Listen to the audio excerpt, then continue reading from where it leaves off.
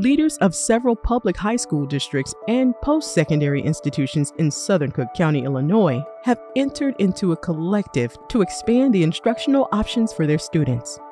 They are proposing a Southland Career and Technical Education Center in Park Forest, Illinois, to provide career and technical education instructional programs in several technology-intensive occupations.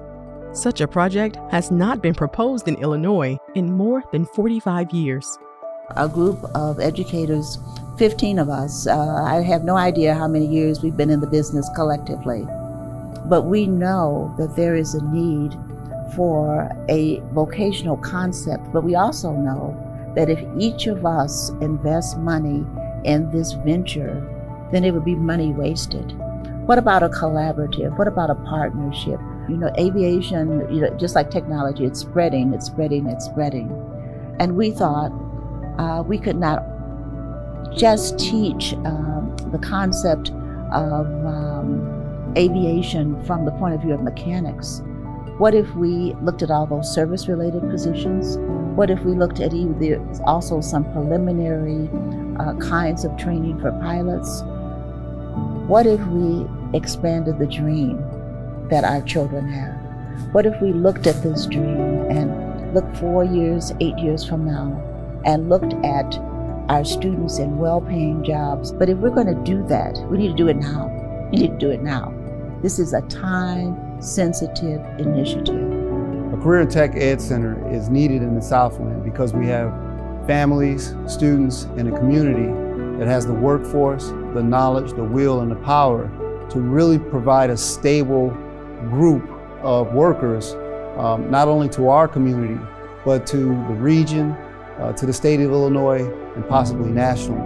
There's a sense of urgency to really get this project done because our students need a place where they can have viable income post-secondary and can make a knowledgeable decision about what their future looks like. As a collective group of superintendents, our schools represent over 10,000 students that would be available for the immediate workforce. We're really excited about our urban agricultural program, really working hard to teach our students not only how to grow food, but also the distribution part of growing, moving food from the farm to the table.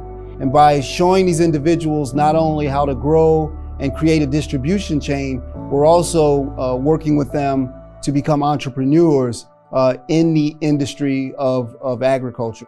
The benefit of having this program right now is that our students are ready. They are eager.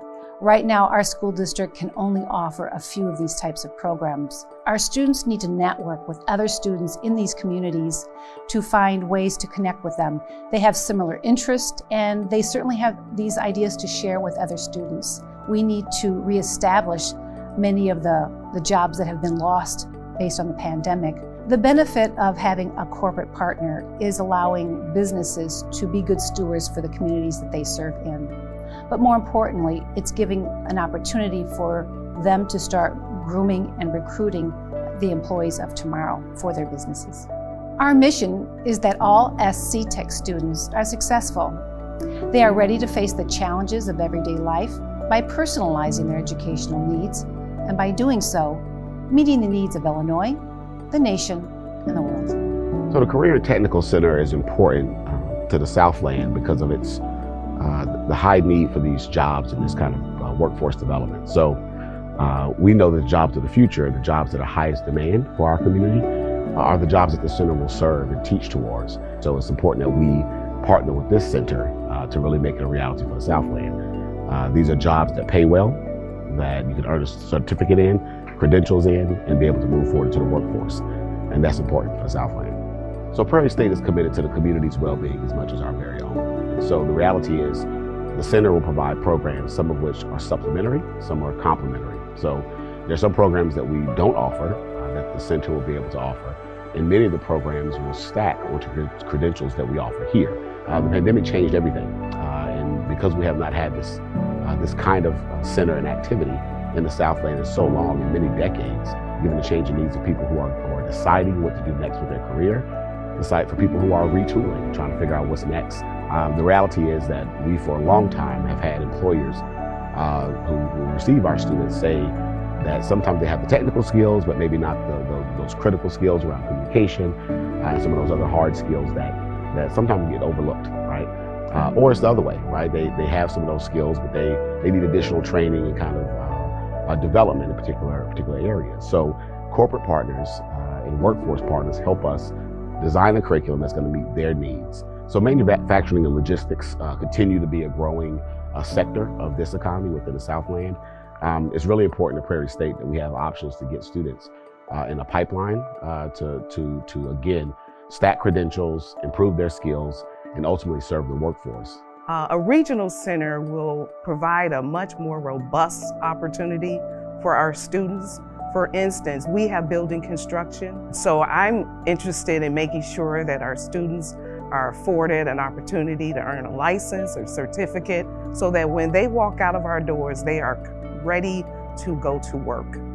We cannot wait. Our students are coming to us and we want to make sure that before they leave, they are completely equipped for the workforce. Right now, there's a need to recruit and hire police officers. And so one of the aspects of this regional center will be preparing our students to serve as public servants.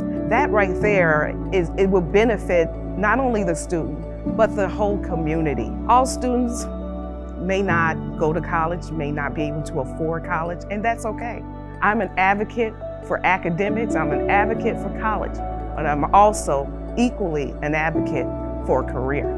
You know, over the last number of years, there's been a great push for students to go right from high school into college.